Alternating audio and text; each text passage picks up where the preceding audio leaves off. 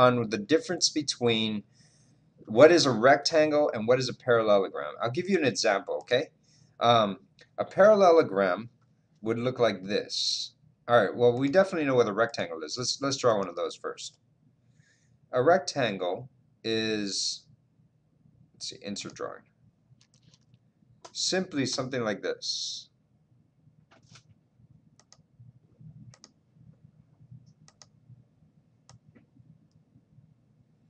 Everyone agree?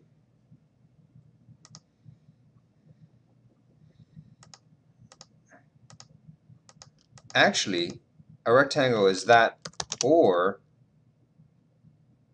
this. You know, I just realized something is, but according to our definition, wouldn't this be a rectangle?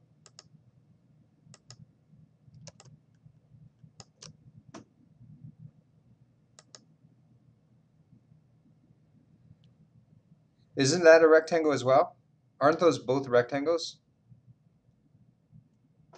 Ah, because according to our definition, a square has all right angles and the sides parallel to each other, sides across from each other, are the same length. That's a rectangle.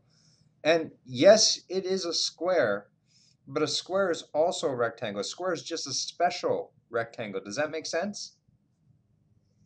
It's a rectangle that happens to have all four sides be the same length. Whereas a rectangle doesn't need to have all four sides be the same length. Does that make sense?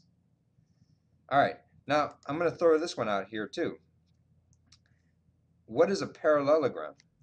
Well, a parallelogram is kind of like our rectangle, but here I'll show you what a picture of it looks like, and then you can help me come up with a definition.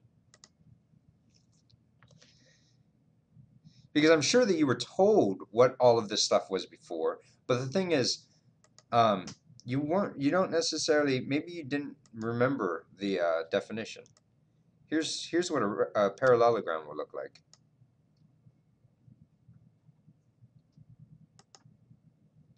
All right, so we've got a parallelogram, and the sides that are across from each other, all sides are parallel to each other. Well, maybe not all sides. We should say sides that are across from each other are the same length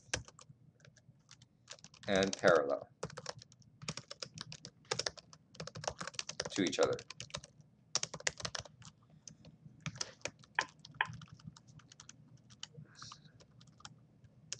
I like that definition better. And parallel to each other.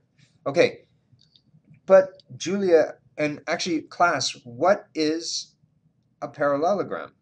It says, all right, two pairs of parallel sides, and we have the angles are obtuse and acute. But what about the angles? Are they all the same?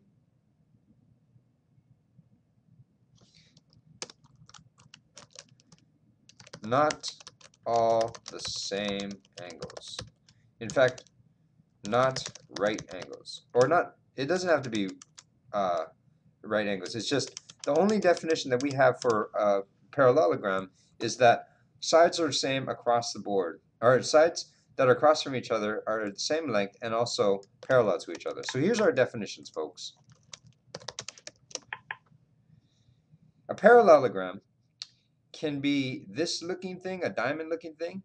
It could also be a rectangle and a square, because the word parallel basically means is they're parallel to each other. Sides that are across from each other are parallel. Now, a rectangle happens to be a very special parallelogram. It says that all the four angles of that parallelogram are 90 degrees. And a very special category of parallelogram and a rectangle is a square. Does that kind of make sense? So let's come up with these ideas real quick. Okay, wait 1 second. My thing is messing up. Arg. Come on, Google, move. All right. Anyway, I hope that makes sense to you folks. I'm not gonna beat that one to the pulp, but I think that that's good.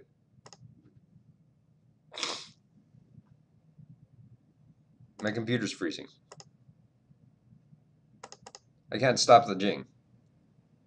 Can you folks hear me all right?